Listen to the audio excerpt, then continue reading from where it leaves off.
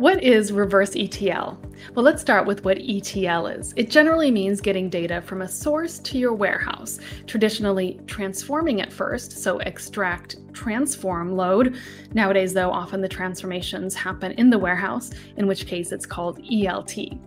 Reverse ETL is the opposite of ETL and ELT. It's getting your data out of the warehouse into places where your business teams can actually use it. I know exactly what you're thinking right now. I've put so much time and money into getting my data into this state-of-the-art warehouse that serves as the single source of truth for my company. And now you're telling me that I also need to take the data back out of the warehouse? Why are you adding yet another step? Well, there are a few reasons, and they're actually pretty cool. First, let's look at what you do with the data that stays in the warehouse. You hook it up to a business intelligence tool like Looker, maybe Tableau, where you analyze the data in a dashboard. That's all great, but the reality is that you can do so much more with your data than just analyze it. You can also take the enriched data from multiple sources, so the data you've joined, transformed, and modeled in the warehouse, and take action on it, letting that information power your day-to-day decisions. How does this happen? That's where reverse ETL comes in. In order for business teams to take actions using the warehouse data, they need access to it.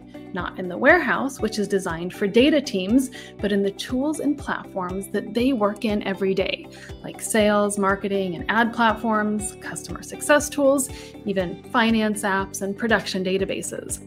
Let's dive into some examples. Let's say you have data showing customers who abandoned their online shopping carts over the past 24 hours. With reverse ETL, you sync that data to your marketing platform, where your marketing team can immediately run a retargeting campaign on Facebook or with automated emails. The possible use cases are endless.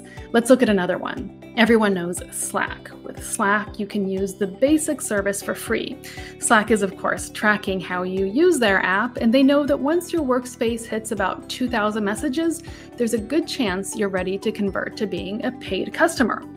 With reverse ETL, it's incredibly easy to track a metric like this. You just set up a reverse ETL sync that sends product usage data directly to Salesforce, which alerts the sales reps that it's time to take action in real time. If you want to get started with reverse ETL, check out Hightouch. Hightouch is a SaaS platform that runs directly on top of your warehouse and integrates with over 100 different destinations. All you have to do is connect to your data warehouse and to your destination, define your data model, and map the appropriate fields to your end destination. After that, you can schedule how, when, and where your syncs should run. You can even have them run after your latest ETL job has finished running. You can create a free Hightouch workspace today using the link in the description. There's no scripts, no APIs, and no CSVs. Head on over to hightouch.com. If there are any reverse ETL topics you'd like me to talk about, or if you have interesting use cases about how you're using reverse ETL to take action on your data, I would love to hear from you. You can email me, mary@hightouch.com, or you can find me on Twitter @MaryMcCarthy.